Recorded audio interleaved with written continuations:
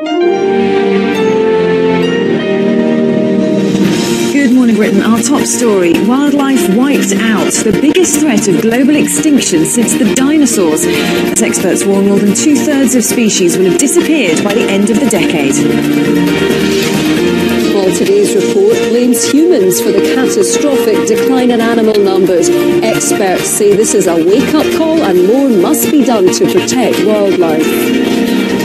Sleeping rough in Calais overnight, at least 100 children were forced to spend the night on open ground after French authorities began demolishing the jungle camp.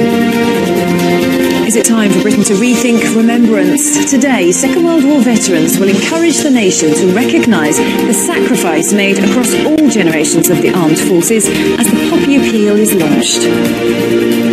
I never stopped mourning the person I used to be, but I'm beginning to like the person I've become. And he's the man who puts the magic into the X Factor. Collaborate and listen. Ice is back with my brand new invention. Choreographer to the stars, Brian Friedman is here revealing what some of the show's most controversial acts will be singing on this Saturday's Fright Night X Factor. Thursday, 27th of October, 2016. Live from ITV Studios in London. This is Good Morning Britain with Ben Shepherd and Charlotte Hawkins.